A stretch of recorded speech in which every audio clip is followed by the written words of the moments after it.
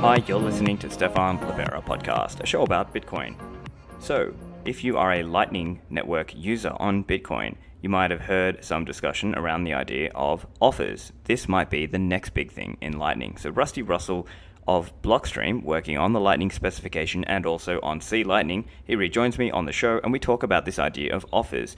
How would it contrast with the current invoices that we use today in the Lightning Network, those things that you scan and pay with your wallet?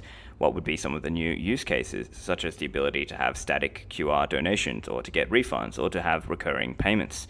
And how does this idea of offers compare with other ideas out there, such as LNURL? And we talk about what's next.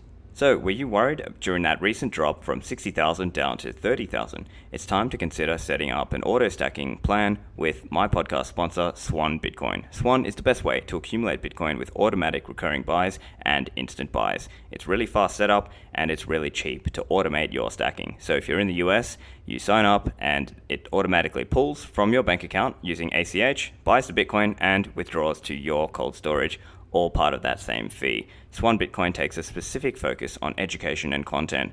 So when you're on their email list, you get regular updates on new content, and also Swan Bitcoin are providing free books, such as Jan Pritzker's Inventing Bitcoin and a range of other content. So go and sign up at swanbitcoin.com/Livera to get $10 of free Bitcoin dropped into your account when you start your stacking plan.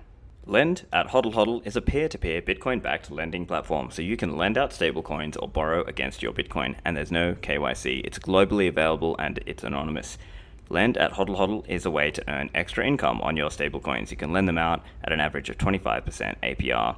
On the other hand, if you need some fiat, you can borrow against your Bitcoin, and you still hold one key in the 2 of 3 multi-signature escrow, controlling your Bitcoin during that loan. HODL HODL does not hold your funds. Lend at HODL HODL allows peer-to-peer lending and borrowing directly between users. So with this platform, you set your own terms and put up offers depending on how long you want to borrow or lend and the interest rate. Go to lend.hodlhodl.com. This is a fantastic time to get involved with Bitcoin mining. CompassMining.io are making it easy for everyone to start mining Bitcoin. You can go to the website and choose an ASIC and get that delivered to a hosting facility that you also select, which has also been vetted by the team at Compass. Then you select your mining pool that you want to join, and you will then be receiving Bitcoin and paying the associated electricity and hosting fees for that. Now, this is a great way to get involved and get started for those of you who are new and you're not sure about the best way to get started because you don't need advanced technical knowledge. Compass Mining have already vetted some of the options for you because they're making it easy for everyone to access the economies of scale and industrial power rates as opposed to the residential power rates that most people might be able to get. So go to compassmining.io and start mining Bitcoin today. On to the show with Rusty Russell. Rusty, welcome back to the show. Thanks. It's always good to be here, Stephan. So, Rusty, I know you've been making progress on this whole offers idea. Now, you've mentioned this on the show in the past, and in fact, I recall at the Lightning conference, and I think it was October 2019, is where you actually first put this idea out there into the wild. So, do you want to tell us a little bit about how this idea started and where it's evolved from? Yeah, absolutely. So early on we had Bolt 11, which is the current specification that describes the strings that you use to pay invoices, right? And it starts with LN, BC or something. BC1, yeah. So that's that. Like I came up with that in the really early days of Lightning because we needed some way of presenting, like, here, send me some money. Okay, so here's the thing, right? But it was pretty primitive and quite limited. And so we, along with thinking about what's the next step, like where do we go from here, and I procrastinated for a few years, and finally we had LN Conf. Like, what am I going to talk about? Oh, okay, great. I'll get this ball rolling, and we'll talk about this stuff and see what people are interested in. Because the ecosystem had grown, right? It wasn't just like the three companies kind of implementing stuff, and nobody else cared, right? So that was the intro. I got a lot of really good feedback at the time. The main question was like, when can we have it? Like, well, we've got to kind of actually spec it out and flesh it out a bit. So I had half of the spec written, and then kind of dropped the ball and went, no, September came in 2020. No, this is it. It's been almost a year now, right? So let's get it out. So September the 1st, the first complete spec dropped, and there's been a number of revisions since then as people have given feedback and worked on it. But the way this stuff normally works is that, you kind of the spec comes out, nobody really cares. The implementers kind of get together and two of us implement it. Once we're both happy with it, we announce it to the world, right? Cool, we've got this new feature, you should all jump on board. But this one's a bit different, right? Because offers affects all the wallets and affects everything else. It's pretty big. It's a pretty big deal. So, and all the other implementers are busy, right? And they've got better things to do than implement this crazy thing that's kind of far out in the future. So it didn't have that kind of urgency. So having realized that this wasn't going to go that standard way, I went, okay, well, let's try the other way, which is to talk to the broader community about, hey, here's offers. What do you want from it? Here's the thing. It's implemented already in C Lightning. It's the second release that we'll have offers in, right? So it's actually been out there for a while in an experimental mode for people to play with, but without the awareness that, hey, this is something you should look at because, now's the time to get in and tell us what's broken, what you like about it, what enhancements it needs, stuff like that. Some of them, will come in future versions, but, let's get the ball rolling and go this way. So I created bolt12.org, which is like a website that kind of summarizes it. And that really seems to have caught people's attention, and people who wouldn't normally sit down and read, okay, I'm going to read 1,200 lines of the spec. Oh, yeah, that's great. Can kind of get a summary about what the hell is this, or what's this about, and it's led to this kind of feedback and excitement, which is great. And I've already had some really good feedback from developers. Of course, it is it's a big thing to implement, right? Well, authors have got to kind of understand this new format, and in some ways, it's more complicated than what they've had to do before because it has more capabilities. You can do more stuff. Right. So, we're going through that right now. In fact, the last couple of weeks has really picked up. So it's really good timing to be on your podcast. So let's rewind back a step and then just give us a bit of an overview. What is offers? Like what is an offer compared to just doing a standard Lightning invoice? So I guess just for listeners who are new, maybe you've never used the Lightning Network, you might have had a phone wallet and you might have scanned that invoice, and then you might have scanned, and maybe you might have seen it written out as LNBC, blah, blah, blah, blah. What's offers? What does that have? Yeah. So you scan the QR code, make the payment, right? But that QR code that you scan, which is actually just a string LNBC something, is a Bolt 11 invoice, and it's single use, right? It says here, send me this money and I'll send you the secret that maps to this hash, right? And so it's a single use deal, right? So I'm supposed to prepare one for everyone who might see that. So you come to me, you hit order on my webpage, whatever. I should give you a fresh invoice, right? Absolutely not reusable. I mean, you can send them out on Twitter, but it's a really bad idea, right? Because once that secret is out there, anyone who has the secret can collect the money, right? So it's a single-use thing, right? It's a one-time thing. And that's to do with the way the Lightning Network works, and it's the way that the Bitcoin protocol allows us to enforce that. So these are single-use, but that's really kind of pretty primitive, right? You want something that you can, just print statically on your webpage and anyone just goes and, uses it, right, and everything else. So the way we do this is you actually reach through the Lightning Network when you see an offer. It just tells you, okay, here's the description, here's everything, and you reach through and get the real invoice from that. And then, of course, it gives you a unique invoice that you pay, right? So it is kind of a two-step, which makes it, in theory, a little bit slower. But in practice, you kind of have to probe the network a little bit these days to figure out, who's live, what's working, everything else. And hey, you might as well send a real message, right? So you end up kind of fetching the offer. Then you go, cool, well, I know that I've got the invoice now. I know this path worked. Let's use that for payment, right? So it actually works surprisingly well. But this two-step lets you do a whole pile of things that we couldn't do before, right? So firstly, it's a static. It can be a static thing so that you could get it painted on your mural that you want donations for, or just slap it on your webpage. You don't have to have any dynamic content, which is much, much simpler. It is it provides some stuff that I actually really like, which are more advanced features that I think we're going to love in the future. One of these is this idea of a payer key, right? So at the moment, I pay my invoice and I get the secret, and I can prove to anyone, hey, here's the invoice signed by Stephan's node, and here's the pre-image. So I can prove that somebody paid this. The problem is I can't prove that I paid it, right? Yeah. In fact, Stephan can always fake that. You could always go, yeah, of course you know all the pre-images, so you could, no, here, this was totally paid. So, if I post it, no, see, Stephan, I did pay you. And anyone else can go, no, see, I paid you too, right? No, it was me, right? Yeah. So with this kind of like so the idea is that only uniquely you could prove it and not other people. That's right. So we want this way to say, I can prove it. So I actually throw a payer key. When I go, cool, can you give me an invoice? And put this payer key in there. And that's obviously a key that only I have the secret to. And you sign the invoice, and the invoice contains the payer key. This is the person, or this is the identifier of the person who did it. And so later on, if I want to, I can prove, obviously, I own the payer key. I can prove I paid it. I can prove I held the payer key. Well, obviously, it was me, right? And nobody can fake that. You can't even fake it, even as the vendor, right? So I have this kind of unique proof, which is really a nice feature to have. And there's a whole pile of other things that we can do. One of the things people are really excited about is this idea of recurrence, right? So an offer can say, hey, fetch an invoice, but you should fetch an invoice regularly, right? You should do it once a minute, or you should do it once a month, right? This is the Patreon kind of model, right? Where, hey, here's an offer to sponsor me. And, it's like $5 a month or whatever, right? And interestingly, when you start talking about recurrence, everybody goes, well, that's really exciting. And vendors, of course, love recurrence. They love it in credit cards. But obviously, everyone hates it in credit cards because you have to ask them to stop pulling money out of you, right? Which creates this really perverse incentive. But in the Lightning world, there's no pull. It's always push. So you sign up and go, cool, yeah, I'll pay you once a month. But you want to stop paying it? You just tell your wallet to stop paying it. It's done, right? Yeah. There is no pull, right? So it makes it convenient, which is good. But it leaves the user in control. And this whole thing about sovereign control of your money is really, really a fundamental Bitcoin principle that this is perfectly compatible with. So I'm actually really excited about that as well.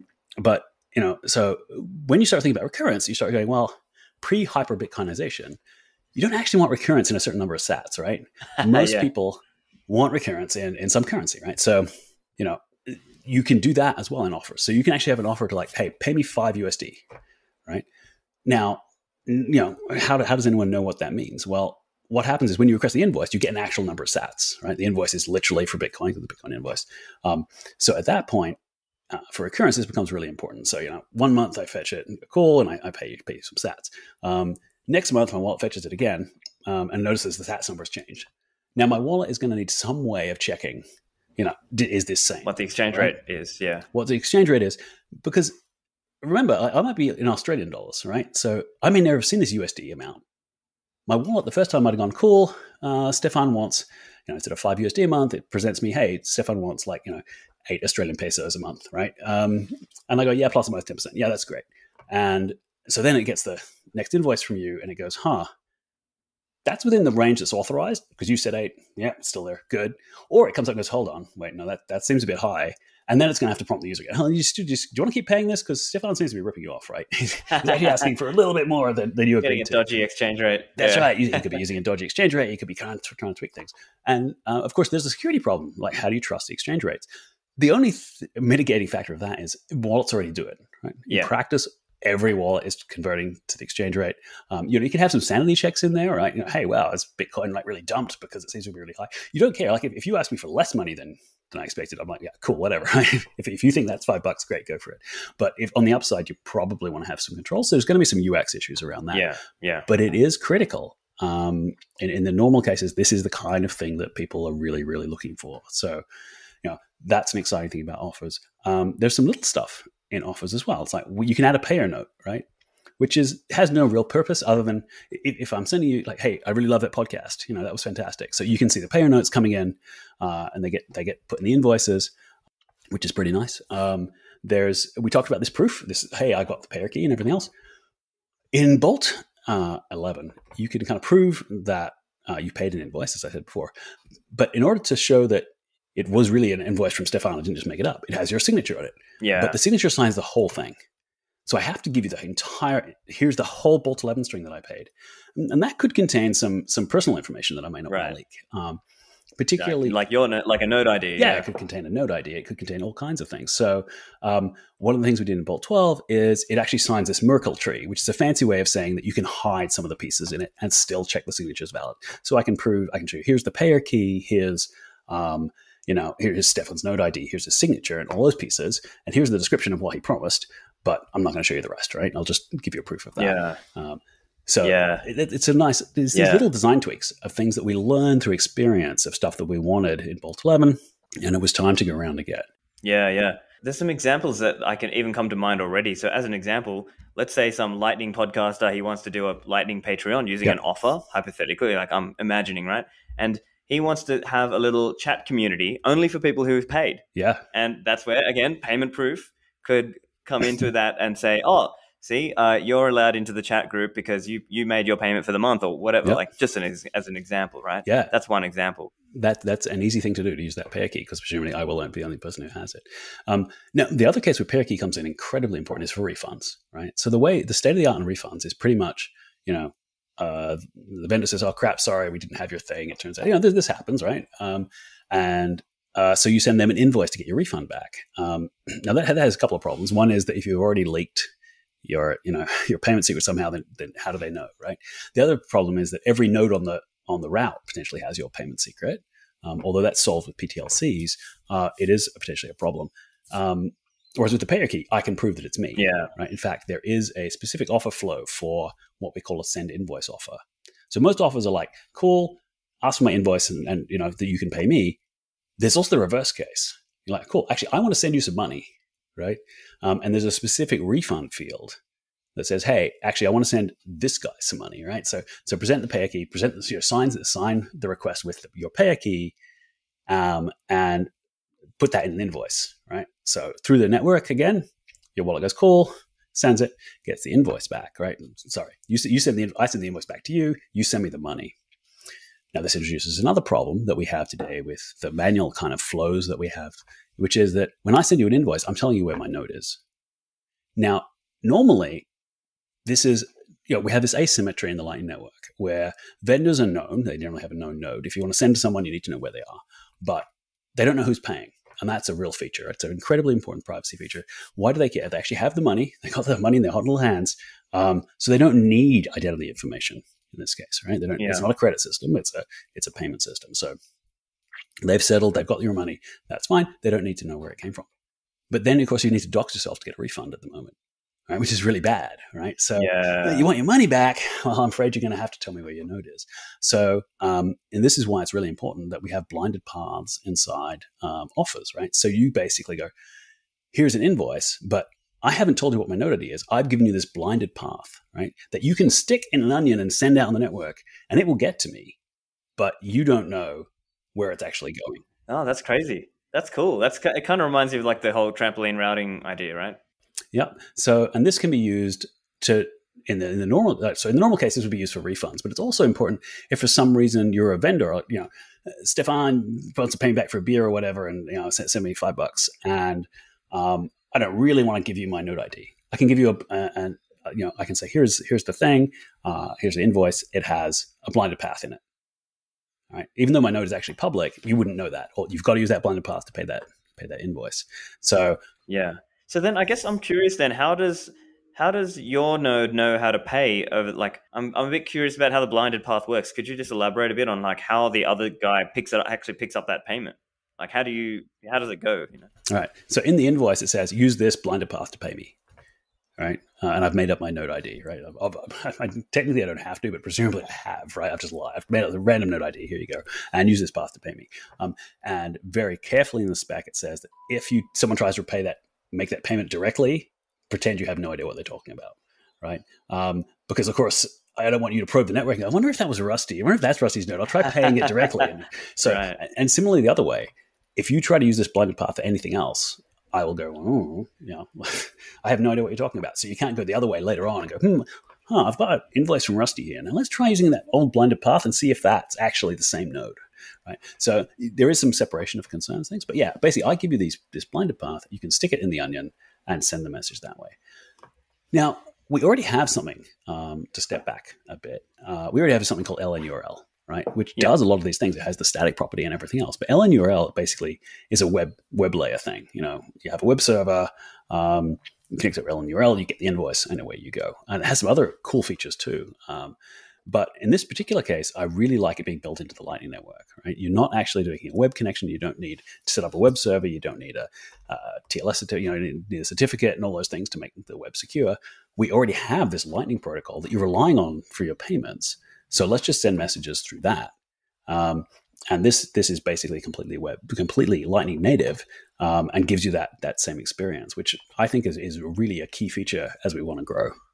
Right, yeah. And so I guess putting it into practice then, there might be different wallets, and if anything, the wallets might support both. They might support LNURL and offers, for all we know. And we'll just have to sort of see what the market chooses over time, what the entrepreneurs and the users choose. Yeah, one of the first requests I had, actually. So Shesek, who does the Spark wallet, has been, he's got he's basically hacking at the moment on a release that will have offer support. And then one of the first things he said is, I want one QR code that's could have LNURL and an offer in there, right? Which means we're probably going to make an LNURL and jam the offer in there. It's going to be a bit bigger than you'd like. Yeah. But one of the cute things is that offers are actually smaller than invoices today, right? And this actually came back from the Moon Wallet developers who were talking to me about offers, and they went, in developing countries, QR code is a real issue, right? Screens are really crappy. Cameras are because the camera might be bad. That's right. You really want, it's like, get it down. And I'm like, the biggest thing in the offer was the signature, right? Originally it had a signature fully signed. When I thought about it really hard, I went, actually, we don't need the signature. If you can't validate the offer, when you go to request the invoice is signed, right? Which is what you really care about. So we made in the latest version of the spec, we've actually made the signature optional. We may actually eliminate it altogether and just don't even bother, which makes it a pretty tight invoice, right? It has a description, it has a node ID, may have some other fields like a vendor, may have some recurrence information, it may have a blinded path. I mean, it can certainly get bigger, but the minimum size is actually pretty tight, and it makes a nice, pretty easy to scan QR code, and you can jam a lot more things in there. Of course, when you get the real invoice, that goes over the wire, so you don't care, right? Yeah, that could be huge. You could have whole kinds of options. Yeah. And that doesn't matter anymore. But that offer size is actually pretty critical, and that was great feedback that I wouldn't have thought of. Yeah, of course. And certainly, I mean, that reminds me of how like Nicholas Berti would tell us about how when he went to El Salvador, El Zonte, he was learning things that he had never learned because he was, previously remote from the location and didn't understand on the ground in the real world, what are they seeing? So I guess what it might look like then, I mean, I guess we're sort of speculating a little bit, but maybe it would be like another tab inside your wallet, and it would be like, okay, here's your offers. And if you've got recurring things going on, and okay, I'm donating to this person or that person, and then you can enable and disable them as you choose, right? Yeah, absolutely. That's definitely UX flow. So the UX flow is like scan, and if it's a simple offer, it will just go pay it, right? Just the same as the way it does now. It tells you the amount, and you go yes. If it's recurring, it's going to ask you, oh, by the way, this wants payment once a month. You're like, yeah, cool, not a problem. It goes into like your recurring tab of all the outstanding things that you're streaming sats out for. Right, so you can go through and go, well, what the hell is that? No wonder I bought leaking money. I forgot. Oh, Stephan, I meant to cancel. So you basically just have this summary of all your payments going on, and what's happened. Are they successful? The way that it works, I mean, recurrence is a bit difficult to kind of. The spec covers all the cases. Per minute is pretty straightforward. Per set number of seconds is pretty easy. But if somebody wants to be paid first of the month, right? That's not a regular occurrence, but it's a really natural thing to do. So the spec does support that. Mm-hmm. It supports the case of what if you say, I want to pay them on 31st of every month? Well, there isn't a 31st in every. What does that mean? I mean, so that's all well defined. When can you pay? Right. So I want to be paid. I want to be paid the first of every month, but can you pay 10 months in advance? And the answer is no. You basically have to have paid the previous one to get the invoice for the next one. Right. You can't just skip. There is a setting that says this is actually a fixed start and you can start at any time. But generally, you have to pay, the first one before you can get the invoice for the second one, right? And keep going. And you, by default, can only pay in the previous period or the next period, right? So I can grab the first one, say it's once a month. I can grab the first one and pay it instantly. That's great. Now, I can either immediately grab the second one, or I can kind of, second month, halfway through, I could grab it. But you can actually specify that the invoice. And no, actually, here's the window which you can pay. Right? This is like the window which makes sense. Gotcha. Don't go outside that. Yeah. And of course, if you so let's talk a little bit. I'm curious as well how it would work in the case of like a failure. So let's say there's a payment failure. Yeah. What now? Would they retry, or how would it work then? Right. So I mean, that's a really good UX question, right? So it depends on what the span is. Like, you know, if I'm supposed to be paying once a month, right? I basically got a 2-month window to pay this thing. My wallet probably doesn't want to play at the beginning, but maybe 5 days for the end of the month and wants to kind of, you know, okay, it's time to pay now. And if it fails, you know, try again in 24 hours.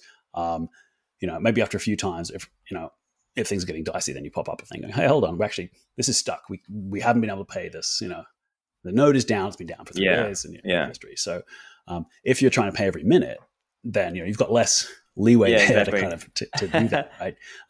And you're going to want something that's pretty reliable. Our fetch invoice implementation in C Lightning is pretty simplistic.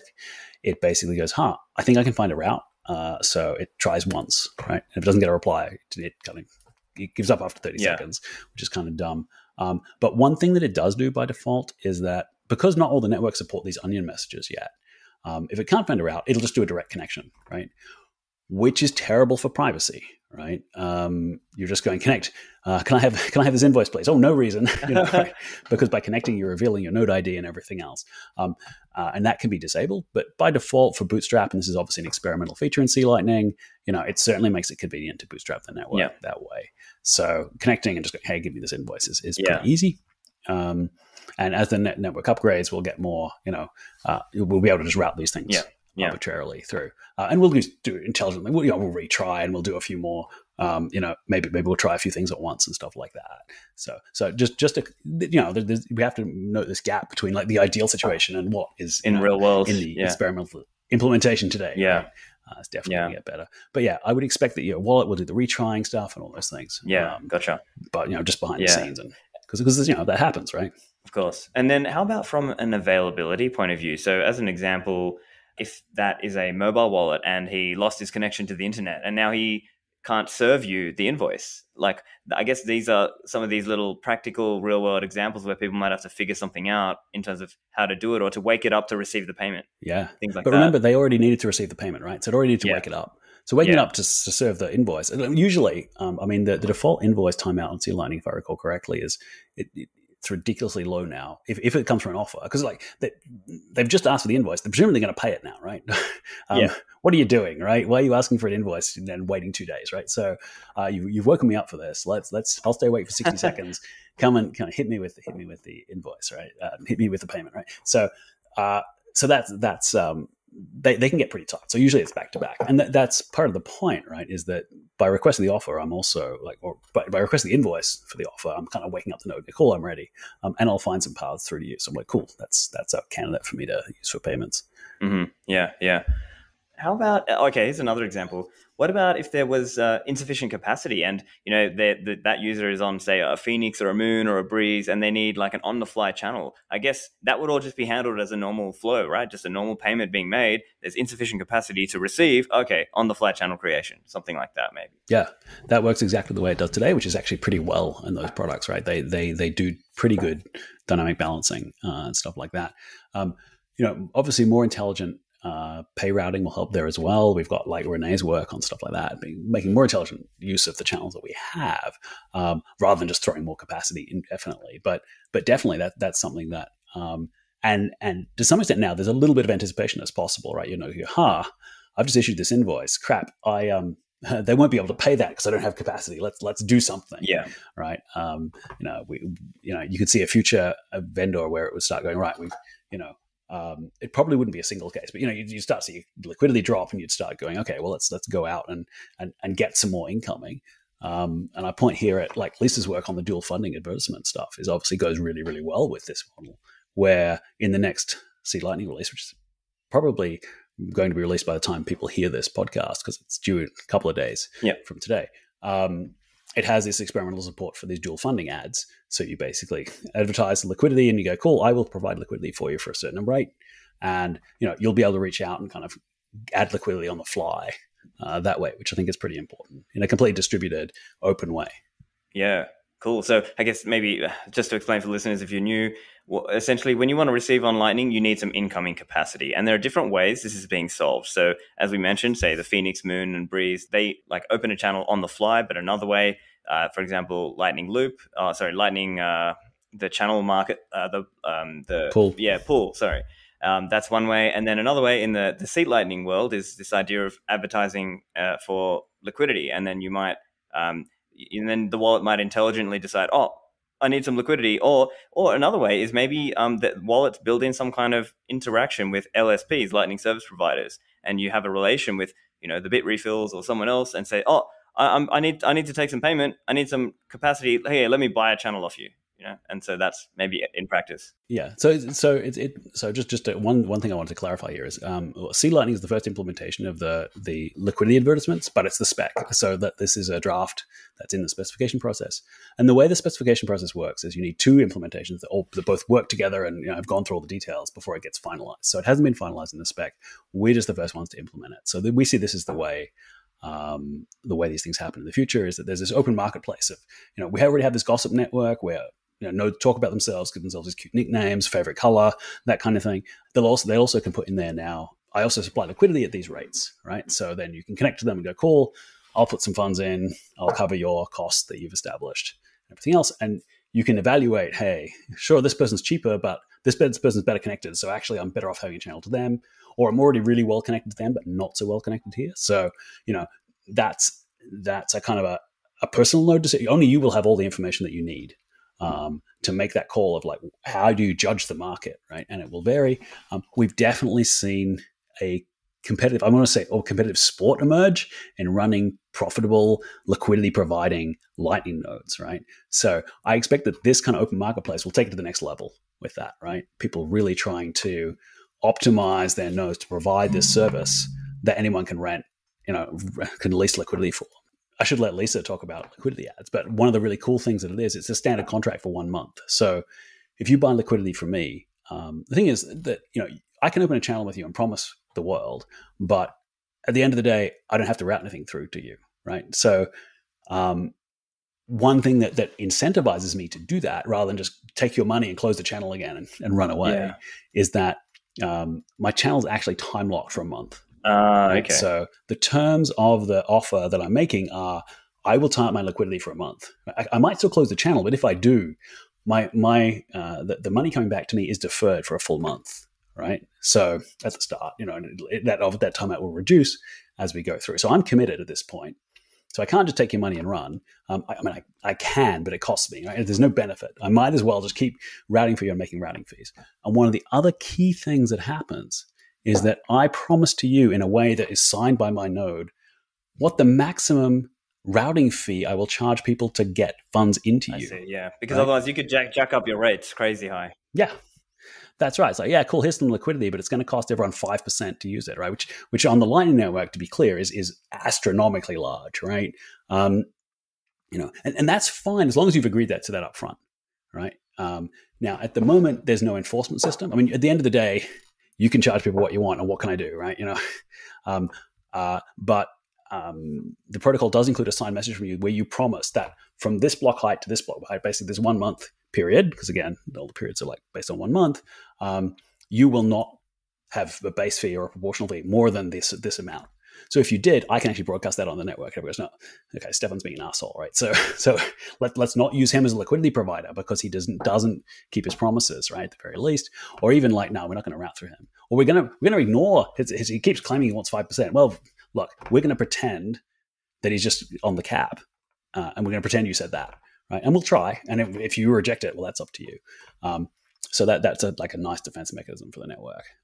But that, again, is not yet implemented. We have the messages, but we don't send them out if you try to cheat.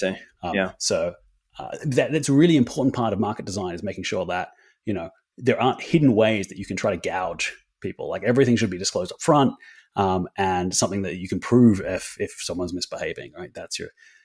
The best way to do things is to make sure no one can misbehave. But if they can misbehave, the second best thing is always to have this way that you can publicize that, right, and prove to everyone, hey, you made this promise and you didn't. Yeah, right. So I expect this to create a really healthy, dynamic market for providing liquidity for Lightning, which we've seen a lot of people jump on trying to do this. So I expect the gamers out there who are optimizing their nodes and figuring out all their rates will absolutely love this functionality and creating this open competitive marketplace. So I think that's actually going to be huge.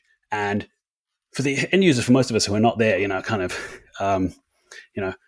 pimping our nodes all the time, it's going to be just really good to have all these people competing to provide us liquidity. Yeah, gotcha. Right. So, when you start taking your Lightning donations, Stephan, on your podcast, and it takes off, right? And you've got all these people, there'll be liquidity providers like bending over backwards to get that liquidity to you so that you can get your money. Right. Yeah. Right. Which is, ultimately where we want to be. Yeah.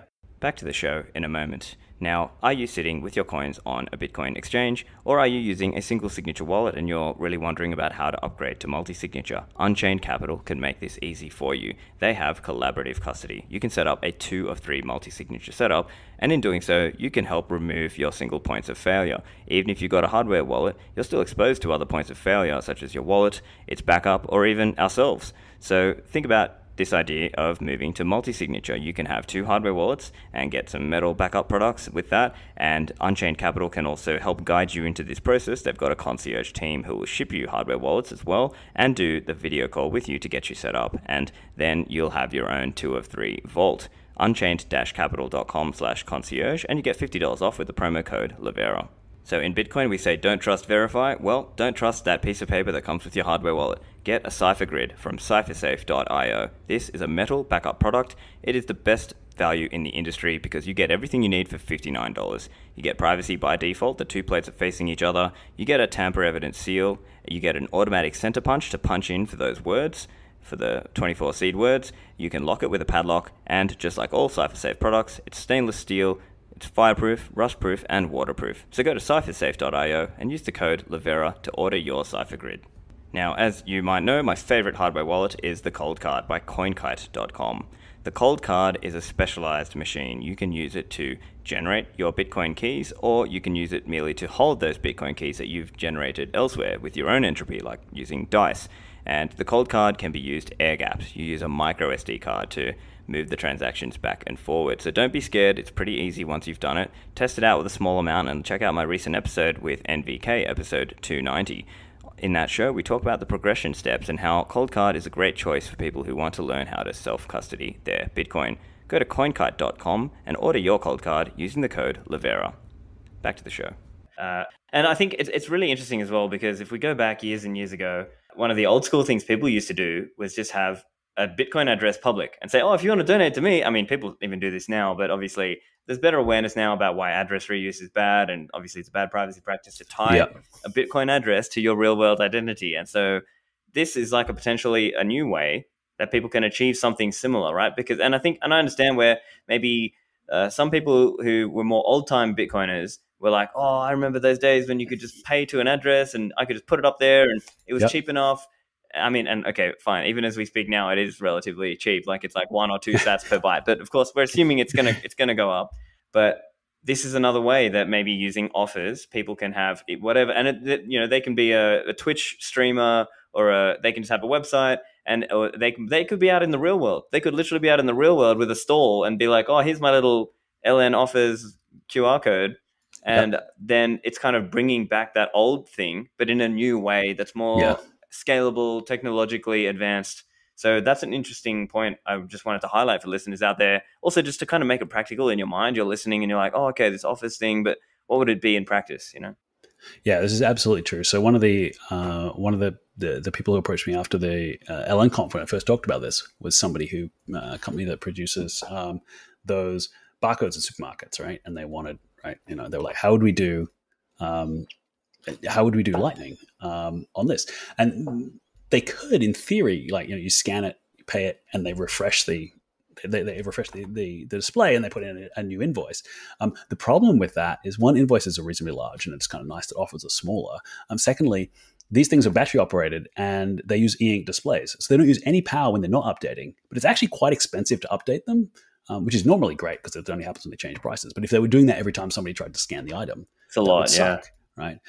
So offers kind of solves that. But in a low tech way, this is where you get your donation tattoo, right? You get your offer tattooed on your arm so people can just scan it and send you money, or static web page, right? So this is the donation case. Now, pollofeed.com already have an experimental offer up, so you can feed the chickens through an offer. The downside of that is that with offers being experimental, the spec has been updated. And in fact, they're using the previous version of C Lightning, and it's incompatible with the latest offers. So it's in the new version of C Lightning. And so this is actually something I want to emphasize. to everyone is that this is still a draft. This is still experimental. It's a little bit reckless, right? So be part of the experiment. And absolutely, if you have feedback, and we've got great feedback, if you're using this, or you're a wallet developer and stuff, and you come across it, you go, why did you do it this way, right? Maybe there's a good reason. Maybe we just didn't think of it. So now is the time for people to play with it and experiment with it and come back and go, no, this sucks. On the counter side, because that is still happening, and still because the draft hasn't been fully ratified until we've got two independent implementations that work together, and all the wallet authors have given it the thumbs up, and we're pretty happy with all the trade-offs. Things could change, which means offers as they are today, we could change something, and we can't make any promises because we want it. We obviously want the best technological solution when we get there. Right. So the trade-off of that is that the early people are taking kind of a risk that, hey, you may have to mint a new offer because, we change a format or something becomes compulsory. There was optional or whatever. And as you rightly say on the website, don't get your offer tattooed yet. Do not get the tattoo yet. Okay. Plan for it, sure, but don't get it until the spec's actually ratified. Do not go for the tattoo. Yeah. And so I think this is also very practical for that use case where someone wants to take donations, where previously, if somebody wanted to take donations and let's say they're, living under an authoritarian regime or whatever, I would have had to tell them, hey, get Samurai Wallet and install Painiums and hope that everyone who pays you uses that, or install BTC Pay Server, which is, again, quite a big lift for people. Obviously, the BTC Pay Server works pretty much for everyone, but it's a lot of technical ability and skill, whereas this potentially could just be like download a mobile app, set up your offers QR, share the QR, and done. Yeah. Look, hey, sneak the QR code out on a postcard or something, and then everyone can send you donations, right? That is definitely, in my mind, a huge step up. That you don't need a web server, you don't need all this infrastructure. That you can just do this through offers is definitely what we're aiming for, right? So I think it's a game changer. But this requires wallet authors to go and implement it. I mean, it's been interesting stepping through Nadav going through Spark and the changes that he's had to think about. What's the UX flow like? How do we keep it simple? What are the trade-offs with this? Oh, now we've got to have persistent storage because we've got to remember the recurring ones and stuff. In fact, he's pushed off doing the first release is not going to have recurring offer support, right? But we've had to have these discussions about, wow, okay, this is a whole new side of functionality for the wallet to remember these things, to wake up on time, to pay the new one. And then what happens, as you say, like what happens if that fails or you can't fetch it because it's offline, and, how do we retry? And, there's this whole, this is a step up for wallet authors, right? It also means, and I think this is a direction that wallets are going to go, right, is they're going to actually start speaking the Lightning protocol natively. Now, in a step in that direction, underneath the covers, this Bolt 12 string that starts with, LNO1, that offer is actually exactly the same format that we speak to each other peer-to-peer on the Lightning Network, right? It is just a Lightning Network message encapsulated in this, Bech32 looking encoding, right? So it's nice letters and numbers, right? But you're kind of like, we're leading wallet authors to well, if you can decode and encode these, you actually now can speak the Lightning Network pretty much. You just need a few different messages and, a little bit of crypto, and you can talk to Lightning nodes and stuff. So it's kind of, I see what's. I'm reminded of that movie, Samuel L. Jackson. He's like, "Lightning, motherfucker, do you speak?" That's right. This is the way it's going to be, right? I think wallet authors are going to start going, cool. We can actually reach out natively on the Lightning Network and start talking to things. In fact, one of the hacks I have for C Lightning, well, I shouldn't call it a hack.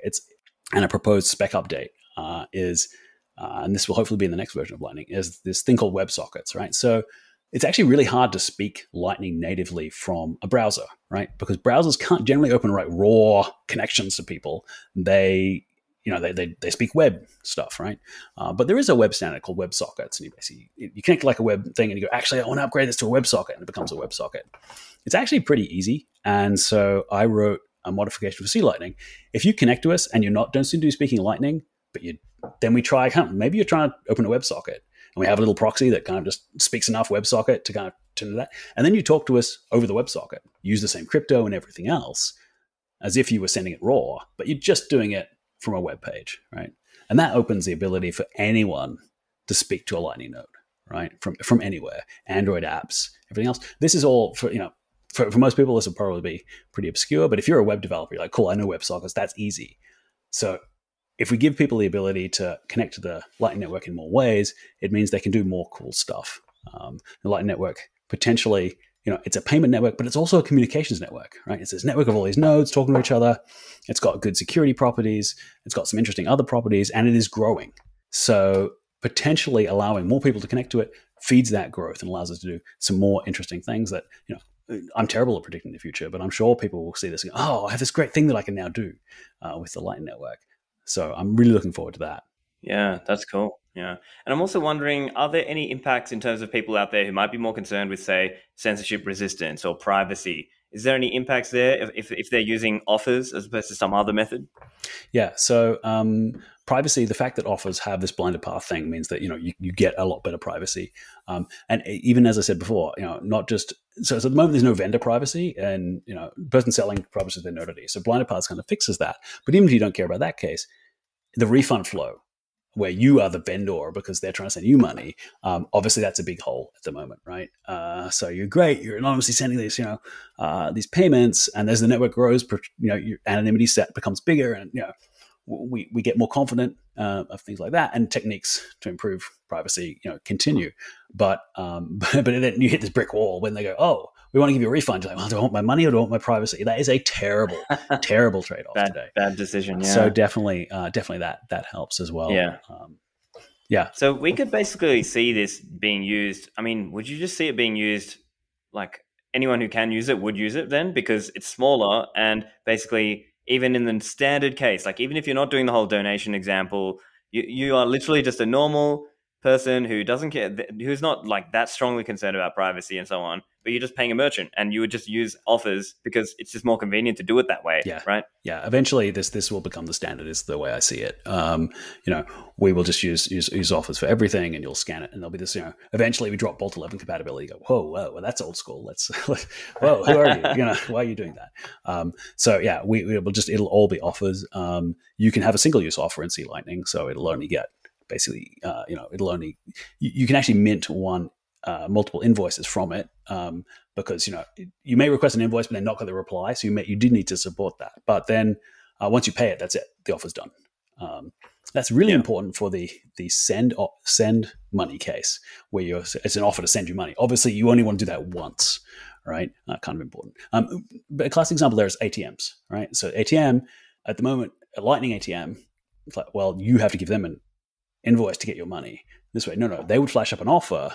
You scan it, and it goes, oh, that's a send invoice offer. So cool, I will just send them the invoice, and they'll send me the money, right? Yeah, gotcha. It's the same format. It just has a different field. So hey, actually, I'm not trying to get money from you. I'm trying to send you money. So you send me an invoice, and I will pay it, right? And obviously that's single use by default.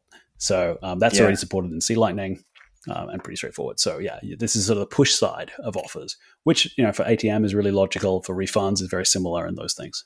Yeah. And so that, I guess, compares with, say, LNURL, where people might be using that right now to do this kind of LNURL pay. Or I know there are other forms of LNURL, such as Authenticate or Channel, other ones which are varying support.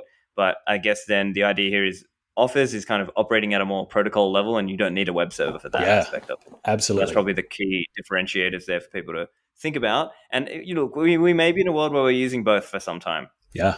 It may just be like that. Absolutely. And that's why I think the encoding the step where we encode one and the other so you can have a combo, right, is great. It's rather than having two QR codes. Like, do you speak offers? Do you speak, that's terrible. Right. Just throw one in. Sort of like a compatibility layer. Yeah. Like wrap SegWit 3 addresses. Absolutely. We do these things all the time, even though we don't think that they're the ultimate, protocol solution, just because, it does simplify that transition, right? We're not in the days anymore where the Lightning Network is this kind of fun thing where there's 5 friends using it and we can just go, oh, cool, everyone upgrade and it'll change, right? Now it's like, okay, we've got to plan this, right? There are wallets coming out all the time, that you haven't heard of. You're like, wow, okay, this is this new Lightning wallet, right? There's a whole ecosystem now. So, it is a bigger deal to make these upgrades. On the other hand, the biggest growth is ahead of us. So, now's the time to do it, right? It's only going to get more difficult to change in 2-3 years' time. So, and that's true of anything. But I think for something like Offers, it's really important that we kind of get the ball rolling now and get that feedback and make sure it's the best that it can be. And they go, right, we're ready now. Here's 1.0. Let's go. Yeah, that's excellent. So I'm curious as well. Do you have any thoughts in terms of the growth of the network? I mean, we're seeing. I mean, it probably wasn't that long ago. I think Christian Decker ran their stats back in, was it September or October 2019, and there were maybe 6,000 or 7,000 Lightning nodes on the network then. And as we speak today, it's over 20,000. Yeah. So do you have any views on where the network is going and how that growth is coming? Look, that number is the one that excites me, right? Not the Bitcoin price and crap like that, right? That the number of, and not even the capacity of the Lightning Network, because that's kind of, that's a conversation about TVL, and it's a bit nonsense. Yeah. No. What's interesting to me is like, how many users are we looking at? Now, some people, liquidity providers are running multiple nodes for various reasons, and I get that. But that headline number of kind of what's going up is a really nice thing to focus on, right? So how many nodes are we seeing in the network? And of course, not all the nodes are public, but looking at that growth, and we see obviously async running, Phoenix, seeing great user growth.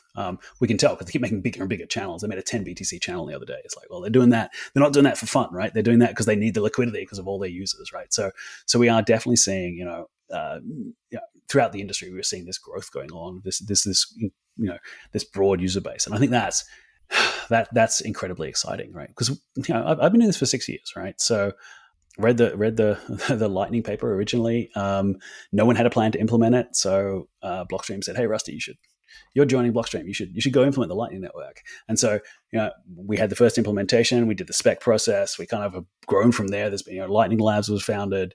The async people kind of pivoted to doing Lightning stuff, and it's great. So from these humble beginnings, and there was always a thing of like, what if we build this fantastic? We could see it, right? We were like, this is going to be amazing.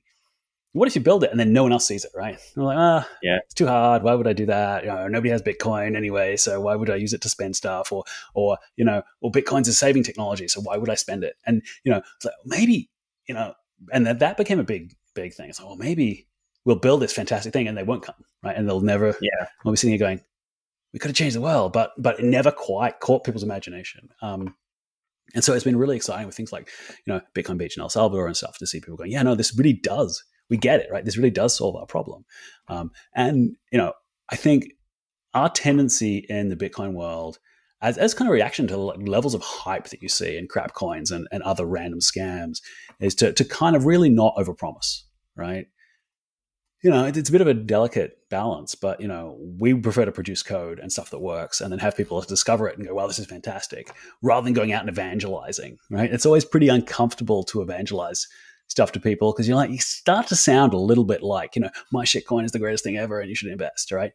So in fact, the number of, we talk about Lightning in the early days, you'd have serious people go, so how do I invest? I'm like, it's not that kind of project. It's not, this is an open source project. Lightning coin, Rusty. That's right. Then selling Lightning Sparks was a running joke for a long time, right? So we tended, the natural engineering response is to just put your head down and kind of go and do stuff. But you do occasionally wonder, hey, is anyone actually, is this ever going to really take off? And it's been fantastic to see people actually go, yeah, this is fantastic. We're using it every day. People like Jack Mallers, of course, building products that I had never conceived of on top of the base layer and going, this is the most amazing thing ever. And doing that next level stuff on top of this open network we're building is just an amazing feeling. But also, a bit of like, you get a chance to take a victory lap and pat on the back like we're doing well. Yeah. So, and then we've got a whole country who'll be using Lightning soon. Yeah. And then you get your heads down right, that's it. But we've got so much stuff we still got to do. This is really greenfield stuff. There is a whole pile of things that, opportunities that we haven't touched, technology that we want to improve. This is definitely going to keep me busy for the next decade, right? There is so much cool stuff to do at the base layer so that people can do these amazing things that they're building on top, right? Yeah. But it is great to do that. Every time I use the Lightning Network, it gives me a bit of a thrill, like, holy shit. It just wow, that was amazing. Right. I actually I sold some Bitcoin recently because I wanted to buy a coffee machine. This was a big thing. Like Bitcoin hit 50K. I was like, right, that's it. I'm going to buy my ridiculous coffee machine because I have these 5:30 a.m. Lightning spec calls, spec online meetings. And I'm like, nah, I need a decent coffee, like a really nice Italian, espresso machine. And I was like, if Bitcoin ever hits 50K, man, I'm going to go sell some sats and I'm going to get it, right? But that finally happened. And I'm like, wow, okay, it actually happened. I'm going to do it. I tried to, ask them if they take Bitcoin. They wouldn't. So, okay, I'll have to sell some sats. I sent people like $1,000 over the Lightning Network. And it just worked, right? Just like, wow, I just sent it. It worked. It was done. And I'm like, holy crap, that was amazing, right? I mean, we never, it was originally always thinking about like really small amounts and everything. We're like, well, I'll try it. wow, it just worked, right? And did you And go in and check if it was like an MPP and all that? Yeah, well, that's right. And I looked at it, it split it all kind of worked pretty well. I'm like, wow, okay. Now for that, interestingly, I pushed a whole pile of sats out to my Phoenix wallet and used Phoenix to pay it. So they had to worry about the liquidity getting to the other side. But it just, I was like, hey, it was just such a smooth experience. And obviously so fast, having done like, local Bitcoins trades where you're waiting for confirmations and stuff like that. And then paying fees on top, just to send it peer to peer and have it done was like, whoa, okay. And even me, who've been working on this thing, to actually do it was a whole nother level. So yeah, it is a real thrill to use it. And, yes, my travel plans include going to El Salvador at some point, when I'm outside Fortress Australia to, just to get that whole, let's just see this in action natively. And preach them the truth about Ball 12, but just to go in and actually have that day-to-day experience is amazing for somebody who's been so deep in the weeds for so long trying to get this stuff, forwards. And we're always looking at the problems and stuff like that. To have a moment of kind of going, oh man, that just worked and that was amazing, it really is a thrill. Yeah, especially for listeners who might have only just recently learned about Bitcoin and Lightning. If you had joined and tried to use Lightning, 3 years ago, or you would have seen you might have hit payment failures on a $50 or $100 payment. Yeah. Now, easily people are doing $1,000 payments on the Lightning Network. And we've got Renee out there doing some fantastic research on basically how to push the boundaries of that. We're really excited about putting some of that stuff in, because if you're trying to hit an edge case where you're really trying to so there's two cases where we suck. One is where we're really having to split in a specific way in order to get it through because it's only just possible. We'll often give up before we hit. We'll time out. We'll go a minute. No, we spent too long on this. Go away. The other cases where it's actually impossible, we will bang our heads against all kinds of stupid possibilities before coming back. And Renee's work is much more like, oh, nope, it's not possible. Just nope, it's not going to happen. Right? We're underneath the 0.01 and a lot faster. Right? Oh, we need to fix this. You need some more liquidity. You don't have enough funds, or they don't have enough liquidity. Something needs to be fixed. So failing fast, but also managing those edge cases. And one of the things we're seeing at the moment is people just adding a crap load of liquidity, but using it more efficiently is going to be really key as well. But right. Again, see, I'm falling back in this mode of going, oh, here are all these problems and stuff. Right? But yeah, look at how far we've come. In the first Lightning payment I made to sell a cat picture to Christian Decker back in the day, right? That, I was like, wow, we got it to work between two peers, and then routing payments with async through multiple node implementations was a huge breakthrough back in the day. And now just say, cool, not a problem. I'll throw $1,000 worth across the network and it just friggin' works. Is pretty nice. Yeah. I'm also curious as well. So one of the, I guess, speculations out there is that Lightning adoption would really be driven if we were to hit a high fee environment. So basically when we pay our Bitcoin fee, having to attach a fee for the miner, right now that's quite low. But obviously if we're all bullish on Bitcoin, we're expecting number to go up in fiat price terms and in SAT terms. So I'm curious your view on that, and how would Lightning respond in a high fee environment? Yeah, so that's a really good question. So, and to some extent, it's like the weather, right? We don't have a huge amount of control over it, so we're just kind of going to make sure that we're prepared for the worst and just go with it. We'll find out when it happens, right? I like a low fee environment, right? It makes it really easy to open channels and do these other things, which is fantastic. But yeah, look, in a higher fee environment, you might start to get more conservative with closing channels, right? So generally, and this has been a true trend over the time. Originally, like C Lightning was like, we're very much following the spec. If you disobey the spec, we just close channel on you. That was our answer to everything. We don't like you, you close channel, right? You send us something weird, we close a channel. And now increasingly we get more forgiving. It's like, okay, well, we're going to give you some breathing room there because, people get upset when channels close because, they lose liquidity, they've got to kind of go again, and they get the fees, right? So we've gotten more forgiving over time. We may eventually get to the point where we go, you did something I don't like, but it's not worth me closing the channel over, and do that kind of statistic. You don't want to do that, absolutely. You can't let someone get away with everything because you're terrified of closing the channel. At the end of the day, you've got to go to chain to enforce your rights. But there is a level there where you go, maybe this isn't so important. We see stuff like channel factories coming out where you can basically have multiple channels on top of channels so that you have this base layer and then you operate on top as definitely mitigation for higher fees. And I think research into that will only really kind of, implementation will only get driven when we're in a higher fee environment. When people are like, yeah, cool, we really want this now. as I said before, there's so much to do in Lightning that we're driven by pain, right? Yeah. Excitement and pain, right? Excitement, hey, this is really cool, we have to do this. Or like, oh crap, we're really hurting, we have to do this. So, I imagine a high fee environment will drive more innovation, things like channel factories and things like that, so that we can get, so that we can try to work around that. But fundamentally, there is this conflict. If you think of like Bitcoin as your arbiter in this case, right? So Lightning works really well. When something goes wrong, we go back to Bitcoin and go fix it, right? And we've got all these contracts signed, we've got everything signed, dump it onto Bitcoin, it will enforce it, right? But that's expensive, right? So, we're always going to have this tension where in a perfect world, it would be ideally and enforced and everything else. But at some point you go, well, actually, it was 20 sats, dude. I'll just let it go. It's not worth enforcing. And statistically there will be some people who go, no, it's principle, man. I'm gonna enforce it to get my 20 sats back. But there will be cases where it's just like, that's just kind of a cost of doing, cost of doing business. And that's just physical reality is that, sometimes it's not worth enforcing the theoretical rights that you have because the costs are ridiculous. And we're going to see this layering. I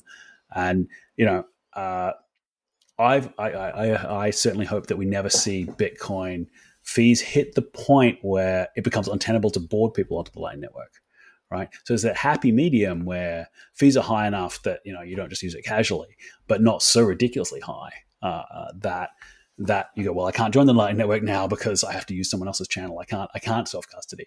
So.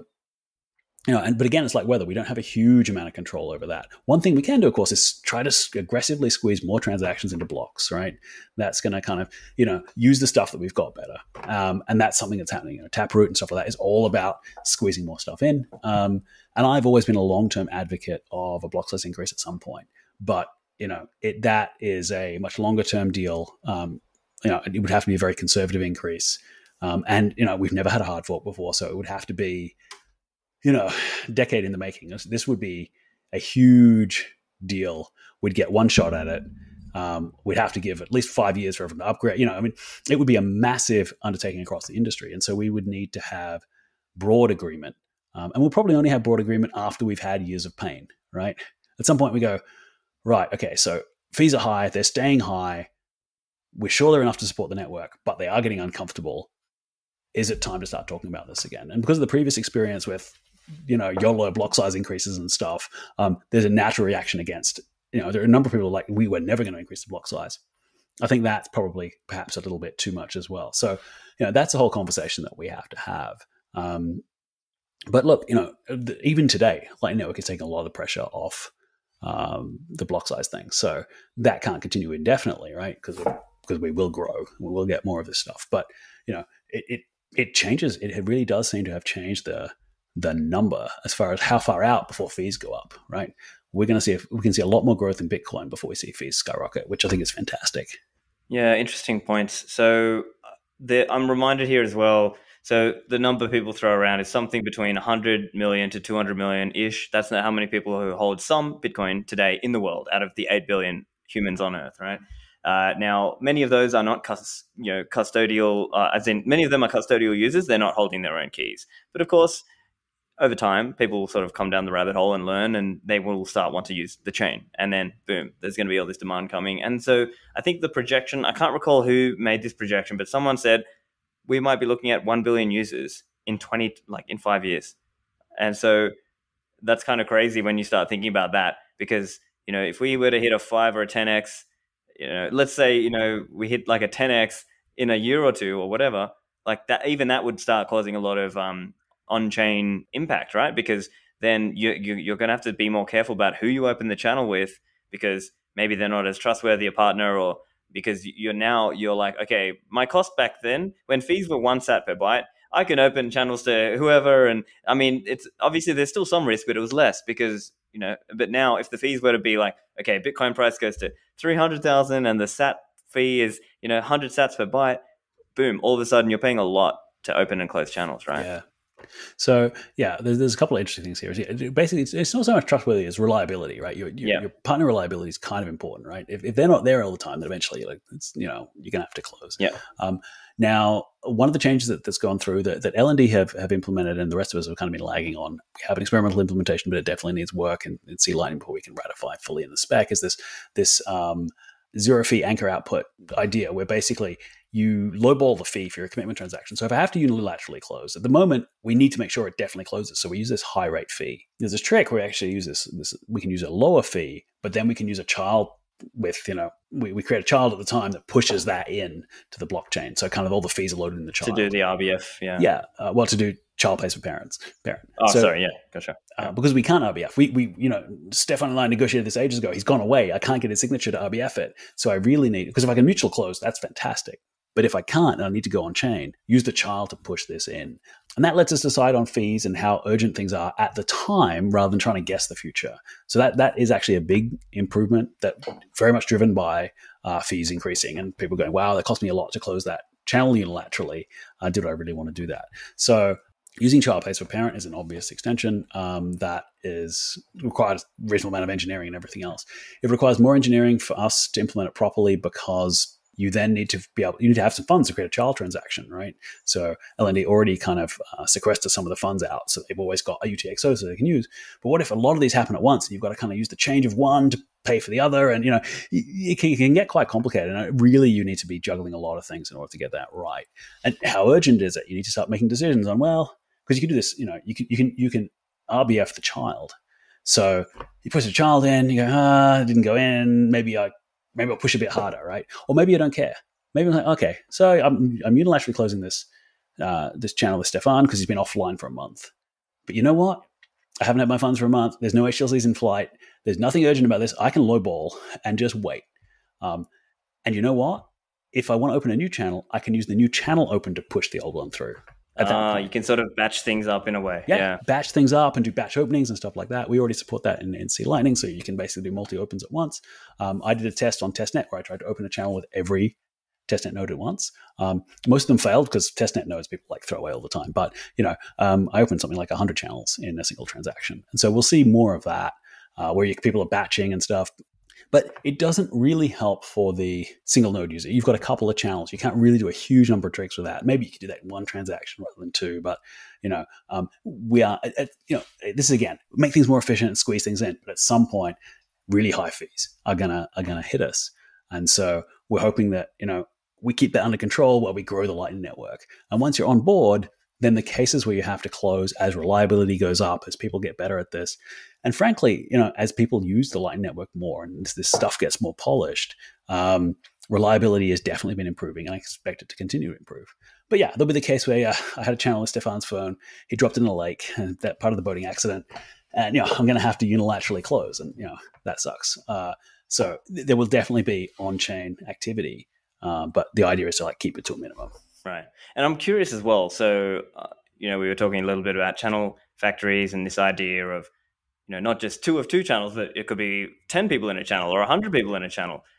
Do you believe that, let's say we got any prev out at some point in the next, few years, or 5 years, 10 years, I don't know, say any prev out and we get L2 and we start doing all the channel factory stuff, would you believe we would still need a block size increase even then, even with channel factories?